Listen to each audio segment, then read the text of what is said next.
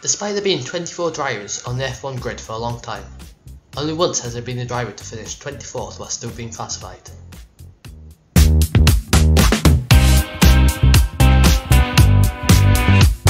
Narain Karthikeyan was driving for HRT in 2011, and at the Valencia Grand Prix the Indian driver was able to finish 24th, as no one retired from the race.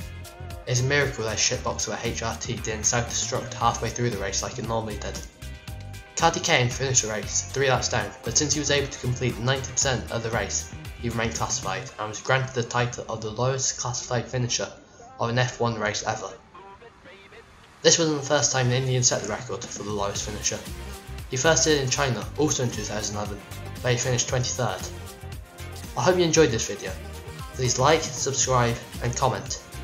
And as always, I will see you in the next video.